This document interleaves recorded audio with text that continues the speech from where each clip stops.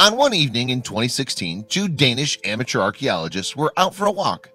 Therkildsen and Ernst Christiansen also had a metal detector with them as they went, and as they crossed a field, that detector started giving a signal.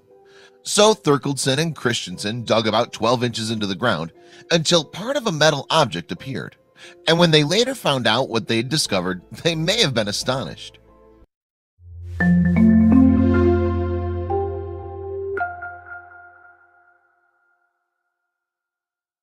Metal detecting has become an increasingly popular hobby over the years, with its exponents ranging from serious amateurs like Therkildsen and Christiansen through to hobbyists hoping to find a buried treasure trove. Most of the time, though, detectorists are more likely to turn up ring pulls or other trash than any gold. Indeed, one longtime detectorist with 40 years experience, Englishman Steve Critchley, told The Independent in 2017, "There are those who think it's a way to make some easy money. I tell them they're better off putting money on the lottery. The odds are much better than expecting to find something valuable while metal detecting." So on the day of their find, Therkildsen and Christiansen may not have been expecting to dig up anything useful. The duo were exploring a field near a town called Sveble on Denmark's biggest island, Zealand. Denmark's lively capital, Copenhagen, is also located on Zealand and lies about 60 miles east of Sveble. Then, after their metal detector indicated a find, Therkildsen and Christiansen dug down to a depth of around 1 foot, and after their excavation they exposed the tip of what looked like a blade. Perhaps because the pair were conscientious amateur archaeologists rather than simple treasure hunters, though, they now did something that may seem counterintuitive. You see, Therkildsen and Christiansen chose to rebury the item, and that was a smart move. After all, disturbing an archaeological artifact may mean that valuable information about its origin is lost forever. Then the following morning, the Danish detectorists contacted the Museum Vestsjælland, a partnership of several local museums in Zealand. And the day after the couple had made their discovery, they took the museum's Arne Hedgard Andersen to the location of their find.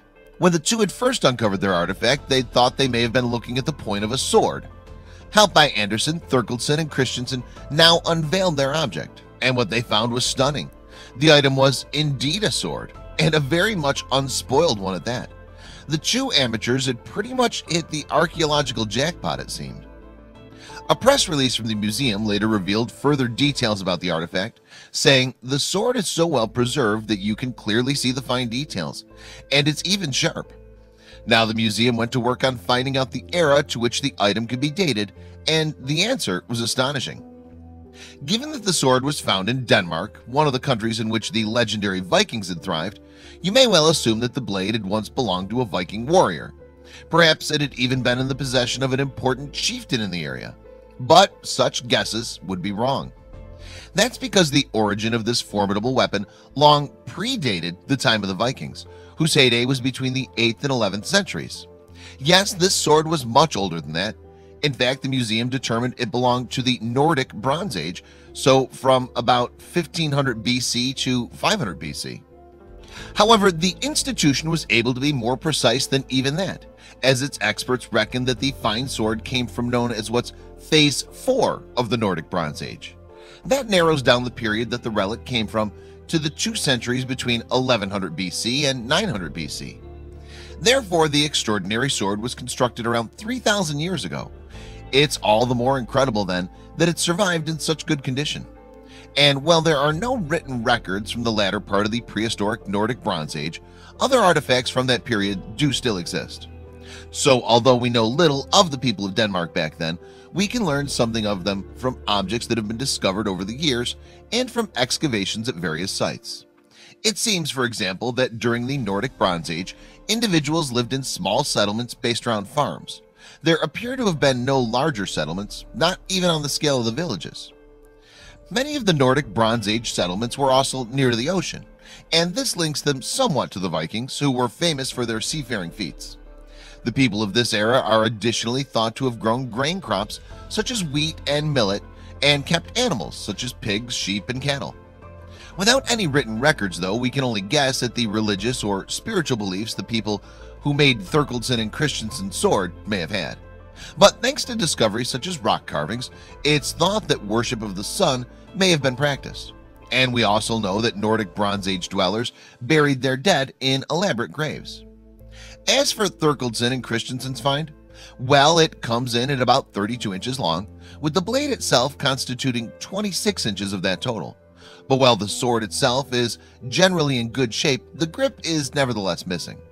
This section of the artifact is presumably rotted away, as it was probably constructed from wood or bone. But the Danish Detectors sword isn't the only Nordic Bronze Age weapon of its kind to have been excavated. In 1897, for example, the so-called Vreta Kloster sword was discovered in an area of Sweden.